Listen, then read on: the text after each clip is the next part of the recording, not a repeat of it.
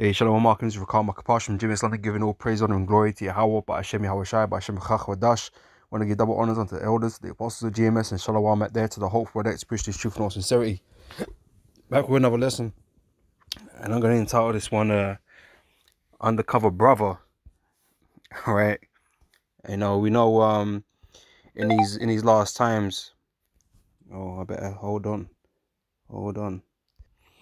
Yeah, just make sure I put my phone on silent. Right, but yeah, we all know in these last days, man, we're gonna have these evil times. We're coming in this tribulation. We're gonna have people that are gonna betray one another, right? In these last times, people we thought were brothers. We know we got guys that have been set up in these other groups that are taking the bag, Esau's bag, and it's gonna set out the congregation in the time to come, right? And as our Apostle Dahar mentioned with Johanna, man, he damn sure taking the bag, man. He ready to set everybody out, right? He down with the agenda, right? But another guy that should be on that list of suspects, yeah, is Nate from the IUIC, right? A dubious character, right? And given that we know that he used to be a police officer, a detective, and whatever, like he fits quite the criteria, right? To be. Well, who said he's not a cop still? That's what I say. He could be undercover brother, man. In these Israelite groups, in IAYC, getting these guys all together, following this doctrine that's forced, just to bag them up at the end, man. Just to arrest man at the end, like, and you have to be very wary of a character like this, man, because he fits this cult of personality and all types of stuff, man. He charismatic, all that business, man. But really, people, his congregation should be suspect, man. It should be wary around a guy like this. He ain't, like I said, he was back at the school, the old school, right, teaching Yahweh Shai. From what I understand, correct me if I'm wrong, right? The history would be that he became a cop. He was a cop before or whatever, but suddenly, the names start disappearing, starts changing the doctrines, and it's just fishy. You know what I'm saying? It's just fishy, right? So yeah, you should be wary, man, because you're gonna have in these last days people that do this, the false prophets, right? These false pastors, okay, that are leading their flock astray, right? And like I said, he got to be high up on the list, man. Okay, like I said, we already know with Johanna, man. He, that's evident, right? But IYC, man. Hey, don't know, man. You need to watch your boy, right? He might not be your brother. You know what I'm saying? He's just undercover, right? Pretending to be a Hebrew Israelite and all this business. Maybe he gave up. Maybe he gave up on that a long time ago. Who knows, right? Maybe he just been sent in there to infiltrate and to control, right? Hey, there are higher possibilities, man. It's not something that Esau doesn't do. Esau's doing that shit all the time. Okay, sending infiltrators, man, and getting people into position to control organizations, right? That's why you all sign up to the 501c3. Whose decision was that? It's got to be your leaders, right? Everyone on the list somewhere, all the information, sensors and all that kind of business. Do you own a gun? All this type of shit. I don't know, man. It wouldn't make me feel comfortable, man. Let's put it that way.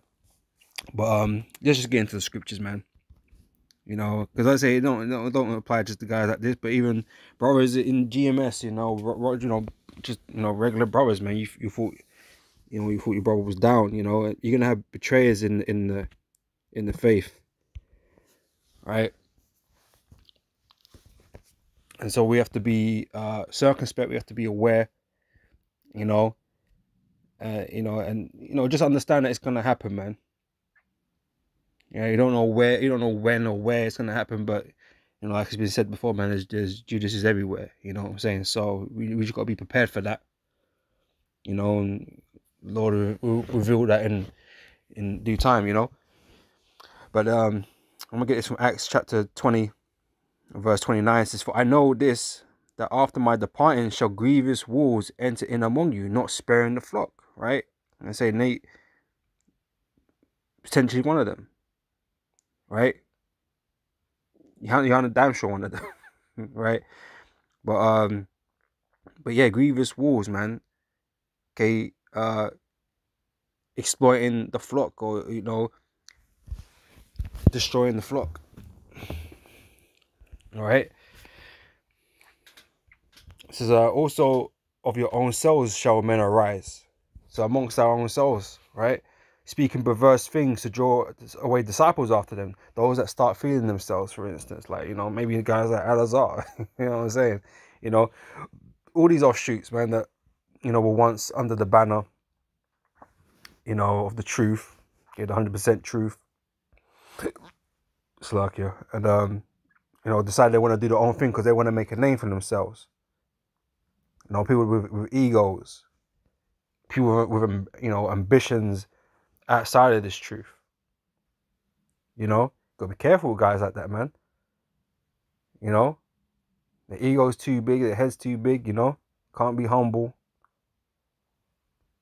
Gotta be wary of guys like that, man. When that crunch time comes, man, they ain't gonna do so well. You know. So also of your own self shall men arise, speaking perverse things to draw away disciples after them. Therefore watch and remember that by the space of 3 years I ceased not to warn every one night and day with tears. Okay, so that was the point, right? So yeah, in these times we have grievous wolves among us. Okay, brethren that you think you're close to, you know, and this is why we gotta watch, brothers. You know, not to sound not to sound you know, super what's the word, man? Cautious is the right word, but there's another word I'm thinking of, man. You know, super suspicious. Like, you know, not to act super suspicious with brothers all the damn time, but we're here to try the spirits. You know what I'm saying? So, you know, we watch brothers, we see how they moving, kind of thing. You know, how they acting, how they respond to certain adversities and stuff like that. Certain things that happen and whatever. Are they diligent? Are they on point? Are they putting the effort, the time in? You know, you watch them. You know, you just observe them. You know, and that'll give you an indicator of the character. You know, so let me grab this quickly.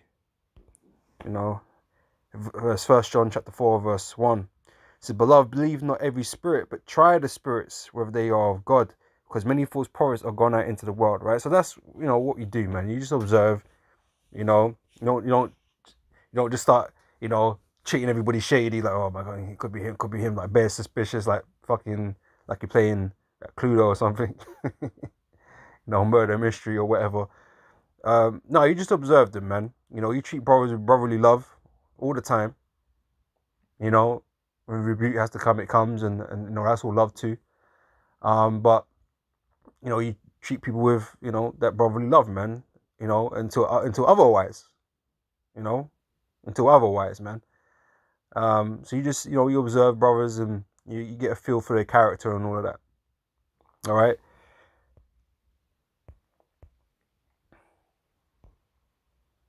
This is Matthew 7 verse 15. It says, "Beware of false prophets which come to you in sheep's clothing, but inwardly they are ravening wolves." Right. And this is the thing, like, and these types of guys, they put on the act, you know, man, are holy men, right? And the holy men, man, they got the pristine garments. They got the image. They got the image, you know, correct, you know, in terms, like, you know, they got what appeals to people, right? They got it down on lock, right? And so, you know, just like every other pastor in the world that dresses up in these slick suits and you know, become millionaires and shit, man, it's the same shit, but they're deceiving the congregation. They're not really feeding them with truth, right? They're leading them astray. Okay, these are not men in the Lord, right? Because they, you know, it's all about that. It's all about them and the image and all of that stuff, man. We're here. We're just, you know, we're kind of rough around the edges, man. We're just about the truth. You know, we ain't about the glitz and the glam, you know? Ain't about the music videos, ain't about this and that and whatever, man. We just want to give you the truth. That's what we command us to do. So that's what we out there doing. And you're not packaging it up in a particular way just so you can get it, or it can appeal to you, because the Lord ain't really looking for guys like that, man. The guys the Lord looking for are the ones that just love the truth. Okay, you don't have to look a particular way. Doesn't matter how it looks. You know. Yeah, get this truth with a free pair of Nike. You know what I mean? So, trying to appease people with other things, just so that they'll take on this truth, man. That's not how we do how we do things, man. Right? So yeah, beware of false prophets which come to you in sheep's clothing, but inwardly they are ravening wolves. You shall know them by their fruits. Right? And like I said, their doctrine is a giveaway, and how these guys act, and how the congregation then acts. And it doesn't matter that these other camps, they grow. Like, what does that really mean? I mean, because we know the Lord is going to destroy a large portion of our people anyway. Everyone in Latin America that is not of the is going to be destroyed anyhow. So it doesn't matter how big these groups are. If the Lord ain't with them, man, they're going to be destroyed, right? So, it doesn't matter that they're growing, because the Most High just collecting together to destroy them if that's the case, right? If these men ain't dealing with the truth, right? It says, you should know them by their fruits. Do men gather grapes or thorns, or figs or thistles? Even so, every good tree bringing forth good fruit, but a corrupt tree bringing forth evil fruit. Right? So if these men ain't really got the truth, man, it's gonna show. And that's why these other camps are looking stupid at the end of the day. Okay, especially around this whole MOTB, prophecy, and the breakdowns of it. These guys, man, they're clowns, man. They're playing games. Okay, which is obviously another red flag for us. Or should be a red flag for you congregations, man. These guys are playing around, because these breakdowns that they're coming out with don't make no damn sense, right? And it is evident that every day that goes by, it looks more and more and more like what we were saying it has been this whole time. Okay, with the MOTB and the RFID, right? And now they're trying to make excuses. Oh, you can take it, but you can still repent it if it was, bro. Stop lying. Stop lying. Right? There is no coming back after taking the MOTB, man. The Lord has got you marked for death. Okay, end of story.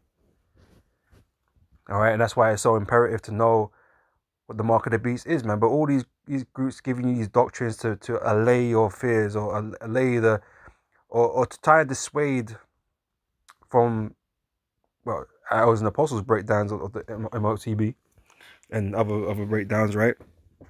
Is because you're there you're there set up as a snare onto your own people, man. Okay, you're gonna have them take the MOTB. You're gonna have them get destroyed. You're gonna have them comply with the governments and whatever. Johanna was promoting the jump shot, right? Yeah, take it, take free. And all this business, and we all seeing what's coming out of that now. Okay, all these mysterious expirations and that going on. And we told you, man. Okay, we told you, but we told you it weren't, that itself wasn't the MOTB. Okay, but it is conditioning you now to be putting things inside your body, man, in times of great crisis, right? Because that's what they made it. That's what they made it be like, right? It was a global crisis, but now it's fizzled into nothing. But now you got the repercussions of it coming afterwards. So you people are being acclimatized to all that business when it comes down to rolling out the MLTB, man. And these guys, your leaders, they're on board with it. So like I said, they these guys, are selling you out essentially, man. That's what they are doing, right? But anyway, so a good tree cannot bring forth evil fruit, neither can a corrupt tree bring forth good fruit. Every tree that bringeth not good fruit is hewn down and cast into the fire. So like I said, man, you guys, you got your thing going on, but the Most High gonna hew you down. All right. So whereby their fruits ye shall know them. All right, and this is why we know, well, we've done now to stay away from them in terms of the doctrine and that, because it ain't right. But you guys out there, you know, that are learning, maybe, you know, it's a warning to you, you know, to really stay away from these camps. And if you're beginning your you know, your journey on learning this truth, man, stay away from these other camps, right? Because they'll do nothing but, you know, poison your mind, essentially, right? Because you're not grounded enough to really deal with the truth just yet.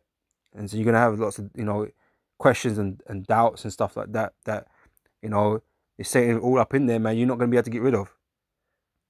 You know, so if you're learning, you know, stick to who you're learning from. Like, stick to GMS if it's, you know, because I said we got the truth, you know, here. So, you know, stick with us. But, you know, there was an apostles. They were, you know, they were talking about it a lot, you know, a while back, about you guys that are camp jumping, man, coming with some bug out questions, man. But that's because, you know, you've been doing that fucking camp jumping and shit, rather than just sticking with GMS. You got it all here, man. What do you need these other camps for? You got it all here. Oh, but I like a little bit of like, I like how they do something, you know, like what they're saying here and this and that. Well, stay with them, innit? Keep doing what you're doing, man. You ain't gonna get no clarity. Anyway, it's Matthew 24 verse 24. It says, "For there shall arise false anointeds and false prophets, and shall shew great signs and wonders, insomuch that if it were possible, they shall deceive the very elect." Right, and this is what they're set out to do. That they're set out to deceive. You know, even when knowingly or unknowingly, you know, you got guys that know what they're doing, and you got guys that are just being, you know, moved in the spirit to come against this truth, man, and the Lord gonna take them out anyway because they're being used for that purpose. You know, whether knowingly or unknowingly, right? They're still being set up to do that, right? And in Mark, it uses the word seduce as opposed, well, instead of deceive, right? And a lot of these camps, they seduce, man. They seduce with the gimmicks. You know, the rap party, the rap parties, the rap videos, and the, you know, the parties, the Passover parties, and all this cookouts and all this stuff, the garments, you know, buy a wife, all this shit. You know what I mean? It's all the gimmicks, man, and they do it to seduce people away or into their congregation, because hey, on the, you know, in comparison to us, man, we just like, you know, things are kind of like, dry in for lack of words, right? Even though we're full of the spirit and water and full of hydration, right? But it's not enough for these clowns in the world, because they need this gimmick stuff, man, because it's likened to the world they already live in. You know what I mean? They're already in that world, man. They like this world. They're of the world. So when they see these other, you know, Hebrews like camps with the things of the world in it, it appeals to them, man. You know, but they're being suckered in, man. They're being seduced, and, you know, it ain't gonna lead to no salvation. Let's put it that way, because that's what, you know, you join up to, man. Because you start, you know, the fear of God is put in you, man. You know, you better do your part. You know, you want to be safe, right? You better get out there, man. But joining these camps ain't gonna help you get to that salvation, man. Right? If you want the salvation, you know, then you need to learn the truth, right? And then by the mercy of God, you know, you may receive your salvation, man. But, you know, you ain't gonna get that with these other camps. Okay, you're gonna get sucked down that whole gimmickry, man. All right. But anyway, so for there shall arise false Christs, or false anointeds, and false prophets, and shall shew great signs and wonders, insomuch that if it were possible, they shall deceive the very elect. I think I wanted to jump up actually afterwards. Yes, right. So Matthew 24 and verse 9 says, verse 8, right, so all these are the beginning of sorrows. Then shall they deliver you up to be afflicted, and shall kill you, and ye shall be hated of all nations for my name's sake. Right. So we know that in the time to come, this great tribulation, man, people are gonna turn on us, man. Okay, friends, families, even brothers, man. And this truth. Right? But again, going back to Nate's specific, you know, specific case, right? Being the fact that he's a leader of a whole congregation of people, right? And so they should deliver you up to be afflicted. He's gonna hand you over to the authorities, man. When that time comes, man, he be busting out that what's that scripture, man? You know, that obey the powers scripture, you know, do martial law on it, and he's gonna hand you over, man. You'll be alright. Just trust Esau, it'll be fine. You know, and you'll get put in the concentration camps. But anyway, this is yeah. This is verse 10. And then shall many be offended and shall betray one another. Right? So we know there's gonna be people that are gonna betray one another here, right? And shall hate one another. And many false prophets shall rise and shall deceive many. Right? And Nate's potentially gonna play his role in that. You know, let's say he ticks a lot of the criteria of someone that's gonna do this. All right. But he that endure unto the end, the same shall be saved. Sorry, I've jumped to verse 12. And because iniquity shall abound, the love of many shall wax cold. So we know that these people are gonna give no fucks in that time, man. It's gonna be all out war out here, man. Okay, fight for survival settings.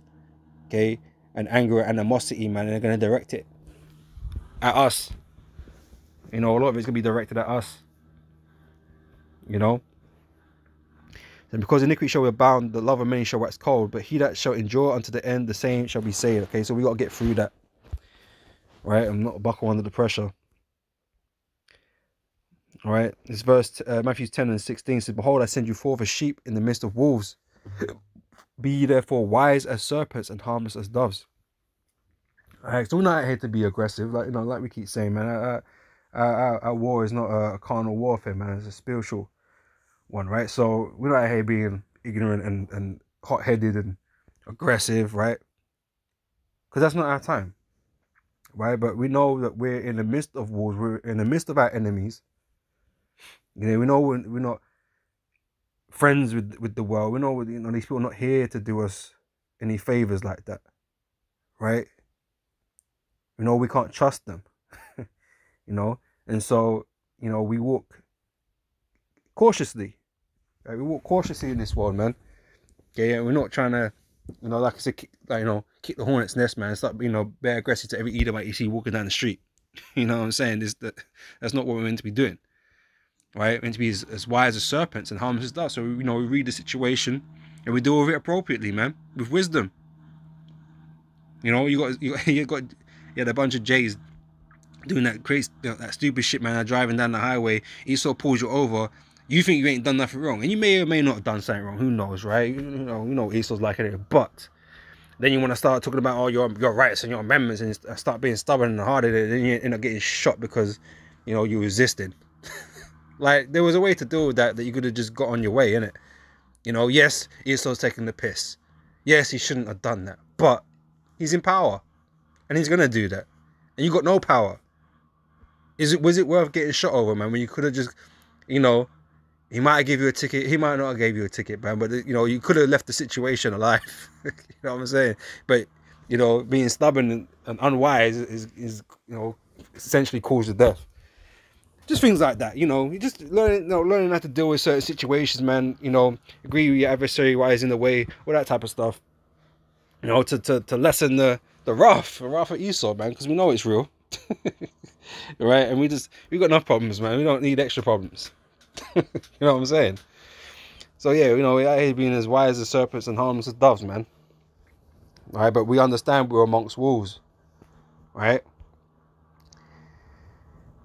This is from Jude chapter 1 verse 4. It says, for there are certain men crept in unawares, who were before of old ordained to this condemnation, right? So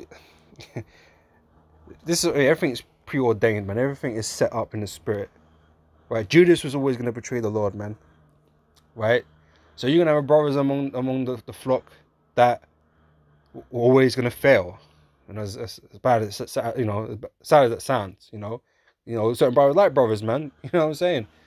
And none of us would like any brothers that we stand side by side with to fall out, or become, this Judas type character. But it's gonna happen, man, and it's set up to happen. And we what we should. This is what we should be thinking right now. We got to pray that, Lord, it ain't us, right? Because it could be anybody at the end of the day. We don't know, right? And yeah, we should pray that the Lord don't take the spirit away from us.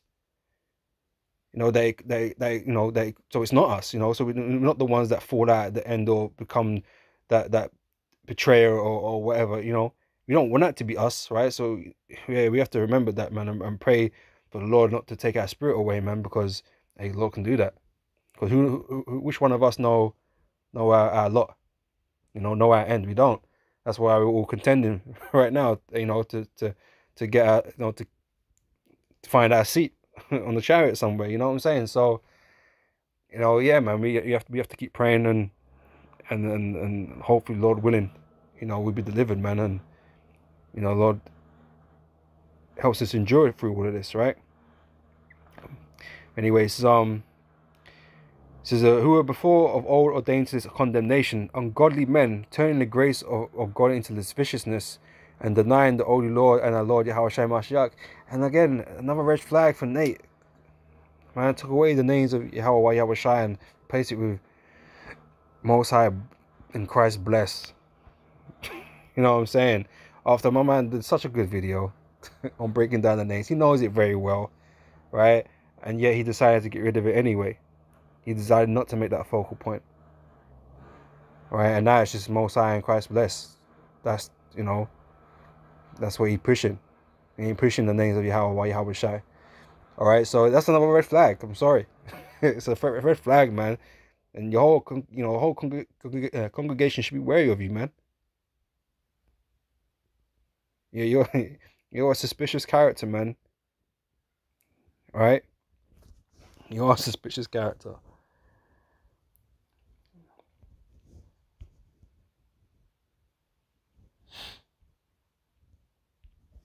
It's Jeremiah 9 verse 4. It says, take ye heed every one of his neighbor, and trust ye not in any brother. For every brother will utterly supplant, and every neighbor will walk with slanders. Right? So again, we're amongst scorpions, we're amongst wolves, right? Our people are just, they ain't right. Right?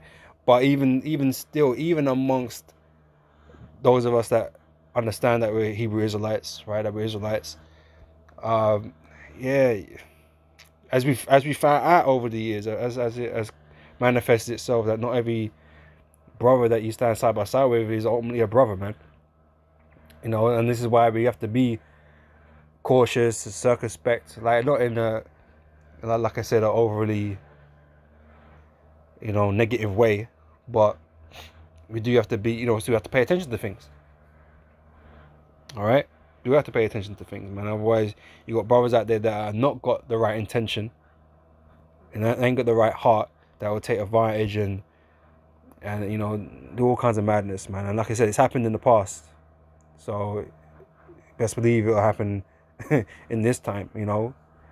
So yeah, so take ye heed every one of his neighbor, and trust ye not in any brother, for every brother will utterly supplant, and every neighbor will walk with slanders, and they will deceive every one his neighbor, and will not speak the truth. They have taught their tongue to speak lies, they wear themselves to commit iniquity. All right.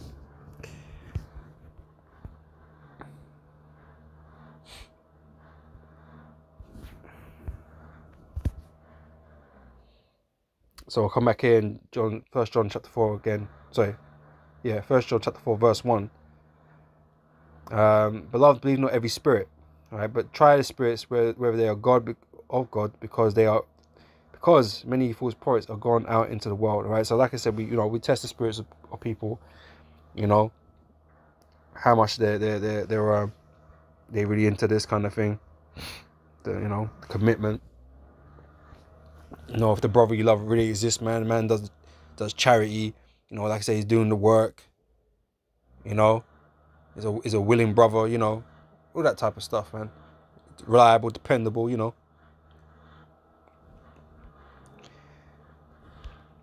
It's Ephesians 5 verse 15. See then that you walk circumspectly, not as fools but as wise. Right, redeeming the time because the days are evil, right? So a lot of shit's gonna be going on, man, and we have to just be on our toes, you know. Be aware of our surroundings and stuff, man. And like I said, that encompasses everything, you know. And that's that's part of being diligent, man.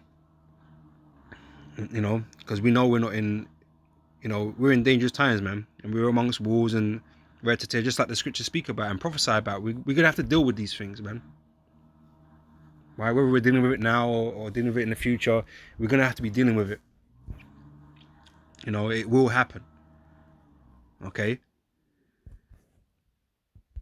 I'm just gonna end it with this, right? One straight verse here, Matthew 22:14, right? So for many are called, but few are chosen, right? So there's a lot of man's teaching and you know, performing the calling as of this moment in time, but you know, the elect is a specific number, man, and not every necessary that you're standing side by side with is gonna be that. You know, they may play a different role completely, man. Just like I said, just like Judas, he was part of the 12. He was one of the apostles. Well, would have been one of the 12 apostles, man. But his part to play in this was not that of an apostle, right? He got later replaced by Matthias, right? But to be the betrayer, right? And Judas saw everything, man. Judas was there with the Lord. He was with the Lord in the flesh and saw the miracles, and yet still he gave up the Lord, man. And that's not because necessarily that he wanted to, right? Because after my man did the deed, man, my man felt bad. Like he was, you know, he went himself, but it was his lot. Yeah, that was what he was gonna be, man. And you know, that's what it comes down to, isn't it? You know, whatever the Lord's got written for you is what you're gonna do, man. You know, because how after could you see all of that and still sell the Lord that, man? What for you know, from a few shekels, man? You know, crazy, right? Because how can you deny it? Like, you know, you've been standing side by side with the Son of God, learning from Him directly, man. Like, come on, man, that's mad. You saw everything that went on, and yet, you know, you still did what you did. You know, and you know, like I said, we're here now learning this truth under the apostles and that, right?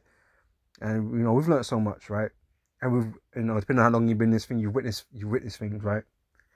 And you see things in the world and the things that are going on. You can feel everything that's happening through the scriptures, man. Your faith is, you know, should be firm in you know what's going on, right? And yet to still depart from that and then decide that I ain't gonna do that or I don't believe in it anymore, or whatever. It's just, and it's happened to guys, and this is what I'm saying. That's why we gotta pray that the Lord don't take the spirit away from us, man. You know, we gotta pray that we're of the elect, that the Lord is gonna keep that spirit upon us, man, to continue seeing, man, to continue believing, to have that strength, that faith, you know, that resolve to endure all these things that are gonna come upon us, man.